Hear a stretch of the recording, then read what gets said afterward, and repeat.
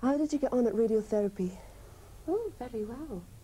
The pain's almost gone and I didn't need to take those silly old tablets. Didn't you take them before the radiotherapy? No, just a Panadol every now and again. I managed, so long as nobody touched me. Oh, was it painful to be touched? Yes, it was. It still is a bit. It had got into the bone, you know. It had come back. The cancer.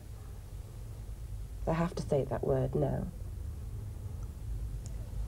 Are you feeling bad about that? Well, I had it before and I was well again. I don't see why I can't do it again. I get tired easily and I don't go out very much.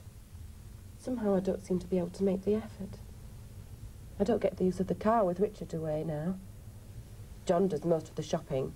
He got used to it when I couldn't carry the shopping. He likes cooking too. It's lucky, really.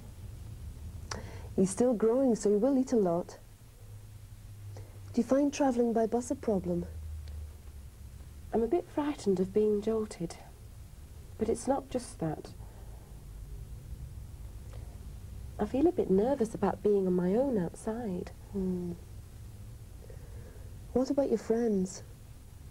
Well, they still ring from time to time and drop in with a bit of baking and so on, but it's...